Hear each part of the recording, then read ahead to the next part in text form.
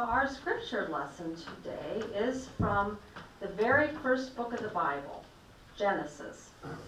We start with chapter 18, we go through 1 through 15, and then we jump to chapter 21 and do 1 through 7 in that chapter. So the Lord appeared to Abraham by the oaks of the Mamre, as he sat at the entrance of his tent in the heat of the day. And he looked up and saw 3 men standing near him. And when he saw them, he ran from the tent entrance to meet them and bowed down to the ground. He said, "My Lord, if I find favor with you, do not pass by your servant. Let a little water be brought, and wash your feet, and rest yourself under the tree. Let me bring a little bread, that you may refresh yourselves, and after that you may pass on, since you have come to your servant." So they said, "Do as you have said." And Abraham hastened to the tent to Sarah, and said, "Make ready quickly 3 measures of choice flour, knead it, and make cakes." Abraham ran to the herd, and took a calf, tender and good, and gave it to the servant who hastened to prepare it. Then he took curds and milk, and the calf that he had prepared, and set it before them, and he stood by them under the tree while they ate. Well, they said to Abraham, "Where is your wife Sarah?" And he said, "There in the tent." Then one said, "I will surely return to you in due season, and your wife Sarah shall have a son." And Sarah was listening at the tent entrance behind him. Now Abraham and Sarah were old, advanced in age. It had ceased to be with Sarah after the manner of women. So Sarah laughed to herself, saying, "After I have grown old and my husband is old, shall I have pleasure?"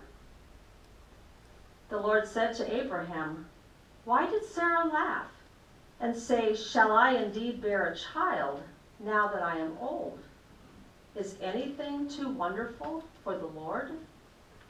At the set time I will return to you, and in due season, and Sarah shall have a son." But Sarah denied, saying, "I did not laugh," for she was afraid. And he said, "Oh yes, you did laugh." The Lord dealt with Sarah as he had said, and the Lord did for Sarah as he had promised. Sarah conceived and bore Abraham a son in his old age, at the time of which God had spoken to him.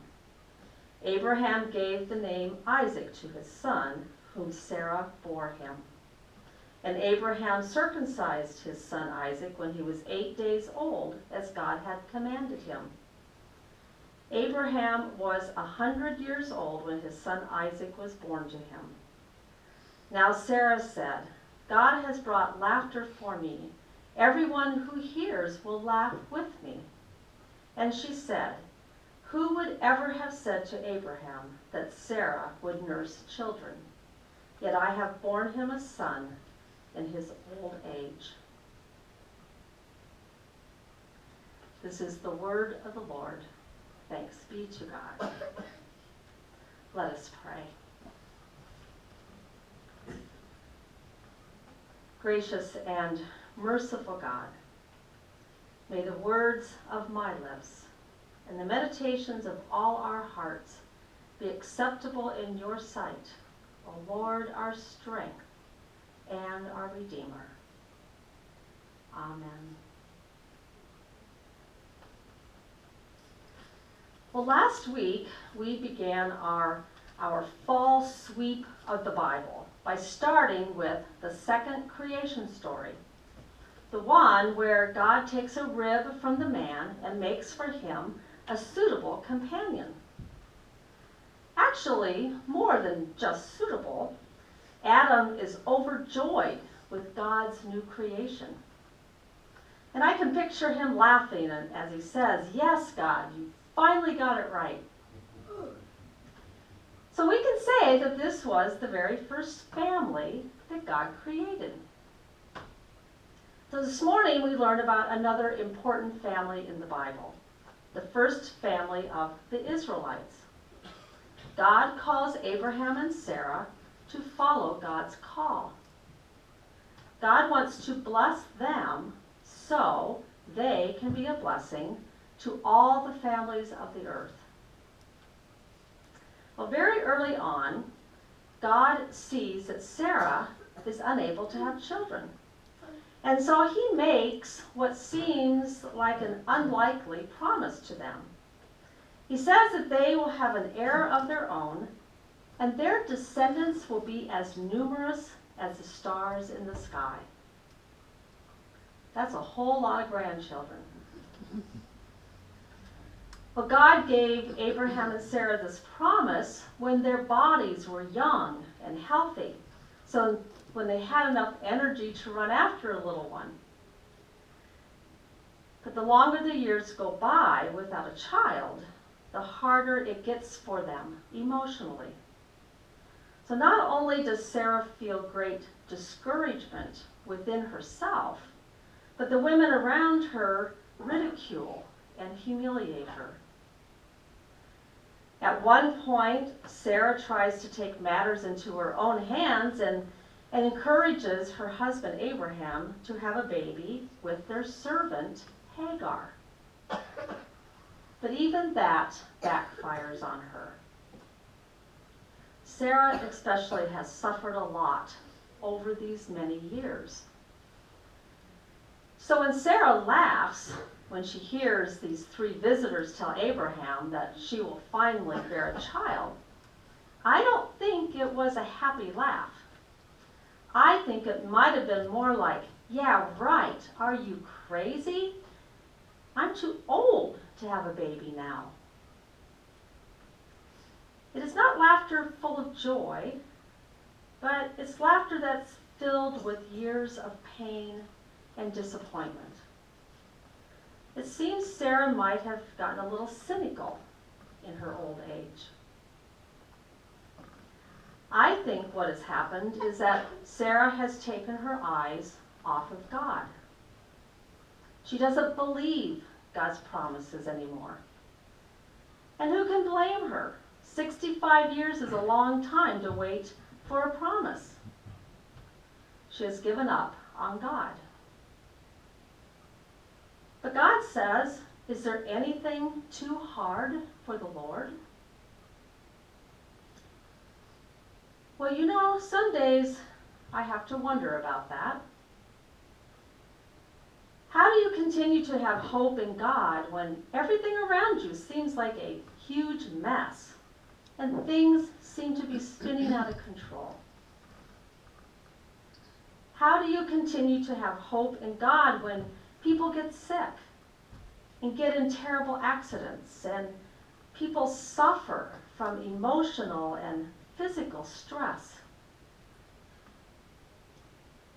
How do you continue to have hope in God when nothing seems to be going the way you want it to go and you have one disappointment after another?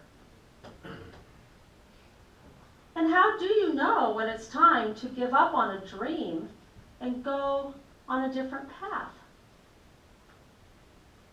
How are you supposed to be realistic on the one hand, but also have hope that God will take your situation and bring God's blessings upon it?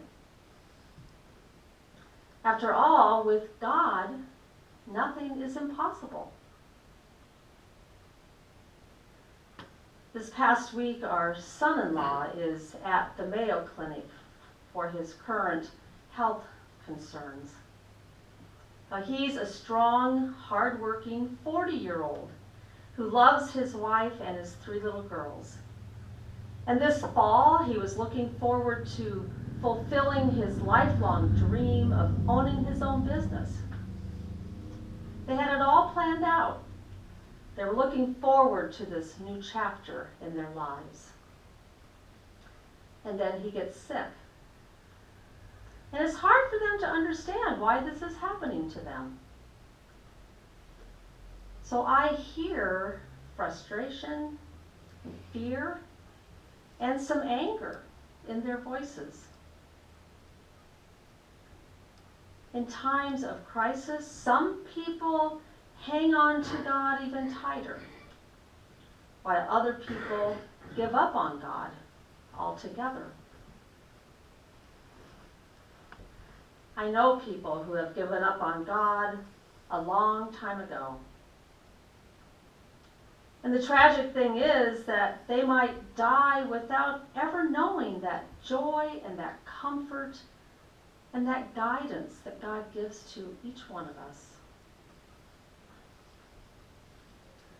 But before I'm critical of someone else, I'm reminded that I don't always manage to trust God in all things either.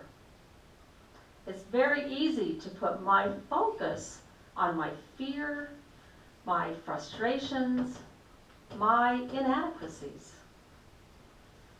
And when I do that, I start to feel like I'm inside a dark box where there's no way out. I can feel overwhelmed and hopeless. But God's response to Abraham and Sarah shows us the capacity God has to break open whatever has been closed in our lives and bring new life